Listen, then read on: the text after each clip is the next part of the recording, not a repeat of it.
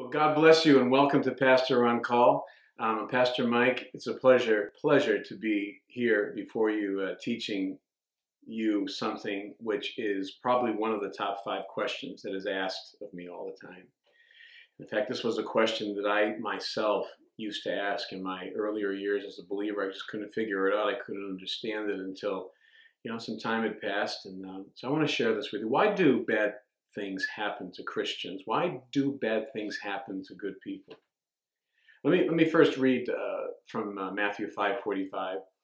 Jesus said that you may be children of your Father which is in heaven, for he maketh his sun to rise on the evil and on the good, and sendeth rain on the just and the unjust. So the rain falls on the good and the rain falls on the bad. So listen, when terrible things happen today in our world, and we're seeing it more than ever before, especially with terrorism, innocent children, men and women being blown up while they're sitting in movie theaters, it's terrible. But the question comes up all the time, where was God? Where was God in all of this? And for some people, this question plagues them. People always seem to question how a good and loving God, right, could allow such terrible things happen to such innocent people. And, this exact same question was presented to Christ Jesus. And it's interesting, when I used to ask that question as a young believer, nobody shared this with me. Nobody showed this to me in Scripture until I was preparing a eulogy for a friend that died tragically, and the Holy Spirit showed me what I'm about to teach you. When this question was raised, and Jesus was asked this question in the book of Luke, actually it's Luke chapter 13, we hear in Luke 13 of an episode that is only written in the book of Luke. Now listen to this. Sound familiar? The Lord was informed that Pilate had butchered some Jews from Galilee while they were worshiping in the temple. In other words, the disciples told Jesus, did you hear about the group of people that while they were in church or synagogue, that they were massacred? So let's read the account from Scriptures. It's rather telling. So in Luke 13, verse 1 through 5, it says in verse 1, there were present at that season some that told him, Jesus, of the Galileans, whose blood Pilate had mingled with their sacrifices.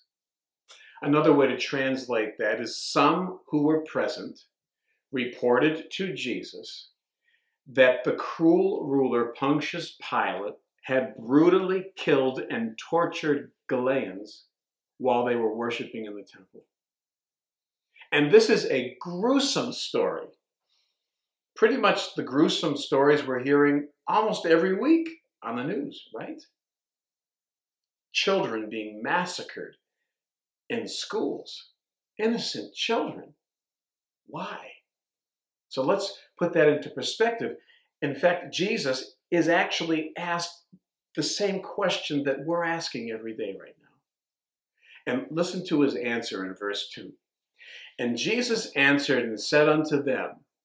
Now remember, he didn't go, oh, that's terrible. Oh, that's awful. Oh, jeez. No, he didn't do any of that. Jesus answered them and said this. Suppose ye that these Galileans were sinners above all Galileans because they suffered such things? In other words, the Lord is asking a question. They asked him a question. He's asking them a question. He says, do you think it's because they were the worst of sinners that they suffered so much? And so these people were worshiping. And so he asked this question, do you think that they were worse sinners? So there's a theology out there called the theology of retribution. Retribution, meaning that we say this all the time. What goes around comes around. You got what you deserved, and And people have this mind thought, this mentality of this sort of theology. In other words, listen to this. The theology of retribution, or the religion of retribution, assumes that a victim must have done something terrible to God or to mankind to have allowed something so tragic to happen to them. My mother, a few months ago, was hit and killed by an automobile. And people actually had the audacity, or the ignorance, I would say, to ask me, I wonder what she did. I wonder what she did that God would allow such a tragic thing to happen to her. It's called the doctrine of retribution. What goes around comes around. And I'm going to tell you something, it's nothing but junk. So after this question is asked of Jesus about these Galileans that are massacred while worshiping, he doesn't cry. He doesn't make them doesn't even give the impression that he even feels sorry for them. There's no emotion attached to the question. Look what he says in verse 3. He says, I tell you this, but except you repent, you shall likewise perish. Now look at this. Watch how he diverts the focus from the matter. He says the urgent matter is not why. The urgent matter is not why they died so tragically. The urgent matter is the soul that died. Christ did something incredible here that I've learned to do myself when this question is asked of me. Christ Jesus actually points away from the why to the bigger purpose. He points away from the why to the bigger purpose, the soul's eternity. So why do good people suffer? Most people assume that people should suffer in proportion to their degree of sinfulness, called the law of retribution. So then Jesus chooses to bring up another incident. Listen to this in verse 4. He said, did you hear about the 18 upon whom the tower of Siloam fell and slew them? He says, do you think that they were sinners above all men that dwelt in Jerusalem? And do you want to know why he asked that question? He asked that question because Christ Jesus knows how the common man views tragedy. Accidents happen. Yes, and that was not his issue. His issue was accidents happen, but losing eternity can be avoided. Tragedies can be avoided. Sitting in a movie theater, getting shot down by some crazy person cannot be avoided. But losing eternity, hallelujah, can be avoided. Luke 13, verse 5, he says this to that last incident. He says, I tell you nay, or no, except you repent, you shall also likewise perish. It wasn't because these folks were worse sinners than anyone else. He says, unless you repent, you too will perish. In other words, listen, don't waste your time trying to figure out if their deaths were in proportion to their sins. As horrible as my mother's death was, as horrible as the massacres and churches are, as horrible as things like this are, as horrible as it is, he's trying to tell us, don't you dare suppose that they were worse sinners than anyone else. But you need to decide something. You need to decide where you are going after you die. Because that's the worst tragedy. Jesus says that is the worse than a bus full of children being blown up on their way to school.